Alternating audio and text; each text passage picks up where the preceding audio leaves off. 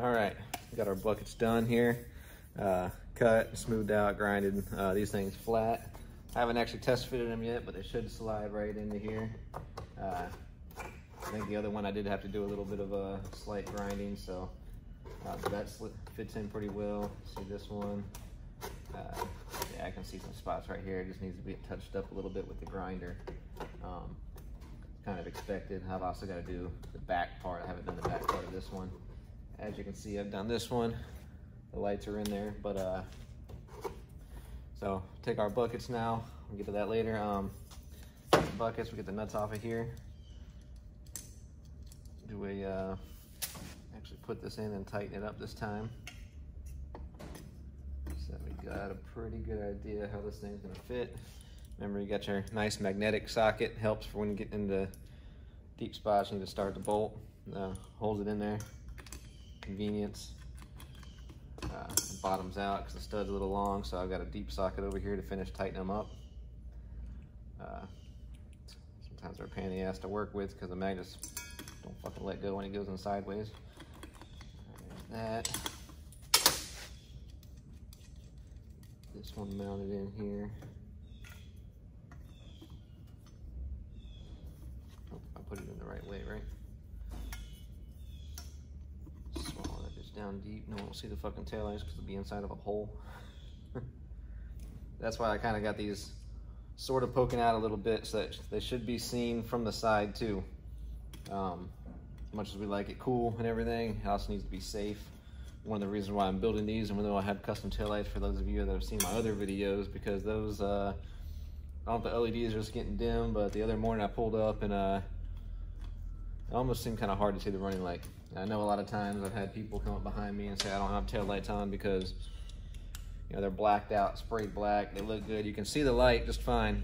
When somebody shows up with their 500 billion fucking candle watt LEDs shining on the back of it, you know, their light is a lot brighter than the LED on the other side of that tinted tail light, so they can't actually see the tail light from where they're at, even though I was sitting right next to a car. The car pulled up next to me so they couldn't see it with a car behind me, and I was telling me I didn't have tail lights on. Like, I can see the reflection right through your car, but you know, it is what it is. I kind of get it. I like it all blacked out. It looks good. I think a lot of people can agree it looks good, but I guess people need to be able to see me anyway, so those will end up just being wall hangers. I got a lot of those around here now. So some badass custom taillights that basically are never going to be used again, unless maybe could try one of these, but again, I don't know if the LEDs in there are bright enough to really overpower these people's fucking headlights anymore. It's got to have the goddamn power of the sun behind their fucking lens for whatever reason.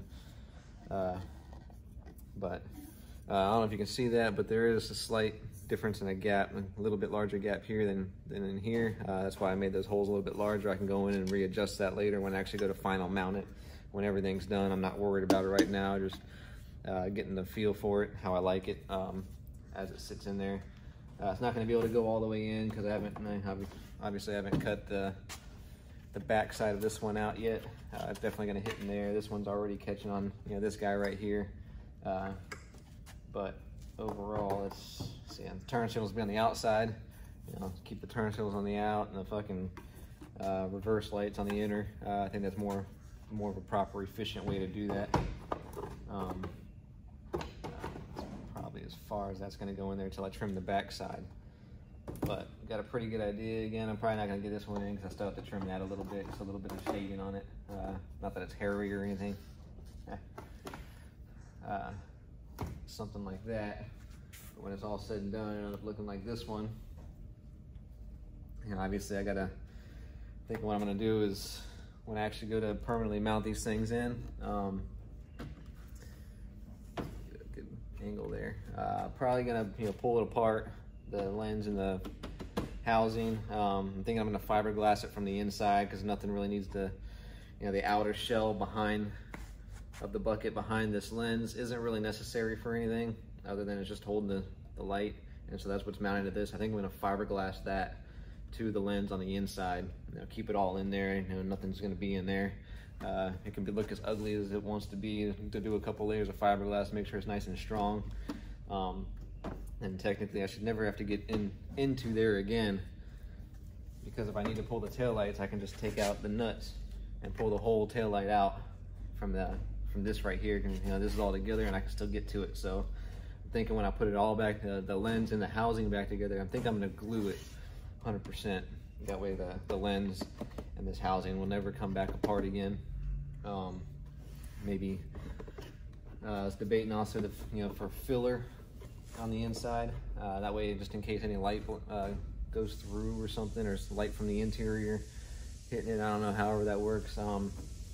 Anything crazy, just so that like light doesn't shine through in here. I think I might try to spray some foam in there, just to kind of, it'll nice and lightweight, but it'll also kind of give it like a solid like insulation barrier, basically. Insulate the whole thing. No light can ever come through the lens, even though this lens, by the time I'm done, after it's fiberglassed, and it'll be body work because I'll have to get rid of these edges and stuff. I mean, I'm not gonna leave it like that. You know, I have to do some kind of either filler or something in there, sand it down nice and good, make it smooth so it looks like it's one complete piece, which after it's all bonded together it will be. But it needs to look smooth and nice, like it's an actual bucket inside of a housing that holds the taillight. So obviously that has to get some kind of body work, probably maybe some fiberglass, obviously some Bondo, and sanded nice. Get all that in there. That'll be so this whole housing, lens, these buckets will be a one permanent piece. And then, you know, as far as taillights, as you can see, I can change the taillights from the backside. If I need to pull the housing for whatever reason, if it breaks, I can change the housing. It'd be cool to do some rings or something in there, but I've seen videos. Apparently, these things are really hard to pull apart and do all that stuff for whatever reason, more than usual. You know, it's more than just putting them in the oven and peeling them apart like a regular headlight or taillight housing that you do on all the Supra duties and shit like that. My next dilemma, maybe you guys can help me out. I'm having a hard time deciding on one direction because not like the Terrible Band.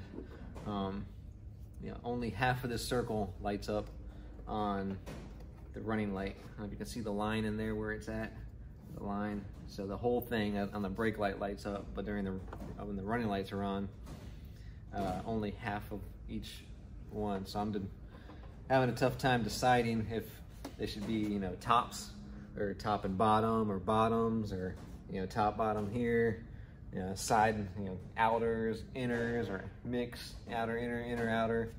I can even angle them so it's angled like that, or fucking this way, or down below. Really, it can be infinite, but they should obviously match side to side. You know, these should either be the same or they should be opposite type of deal, mirrored, whatever the deal. You know, it could do down here, up here, you know, same thing, vice versa, whatever. I mean, almost infinite options. And I'm kind of leaning towards maybe towards the side a little bit, give it a little bit of a, you know, like an angry eye looking deal, maybe possibly. And I think just the top is too generic. It looks too factory-ish. You know, I want it to look factory, but I also want it to be custom. But overall, I think these things would be badass. As you can see, I got some work to do here. I gotta finish fitting those ones. Make sure they go through all the way like these guys. So I'm gonna got a little bit of grinding on these things to do, which is not fun. This stuff stinks to grind on, and makes a big mess. So I might just do that outside this time. Got that. Then I'll probably next step would be, I really got to decide on which way I want them to face, because that'll be fiberglassing these buckets in, because they can only mount that way or upside down. So if I do it up and down, then they can only face up or down for the rest of their lives. You know, so, or vice versa. You know, whichever direction they can only mount that way or the other way. So permanently fiberglassing those buckets in is gonna be a major decision. Which way to do it? Right now, I still think I'm kind of leaning towards like a top outer corner beyond both edges. So it'd be kind of give it that sort of angry eye looking deal, maybe. I think that'd be cool. And when you hit the brake lights, obviously the whole thing lights up. Turn signals, reverse lights. Yeah, just looking for something custom. Got to be different than everybody else. The only real custom taillights out there, those shitty eBay ones, are just a bunch of fucking LEDs that look kind of weird. There's no style or anything to them. I've seen a couple other random custom ones, one or two that look good. Anyway, give me your thoughts on which way you think would be coolest to angle these things for the running lights, and then we're gonna get to it.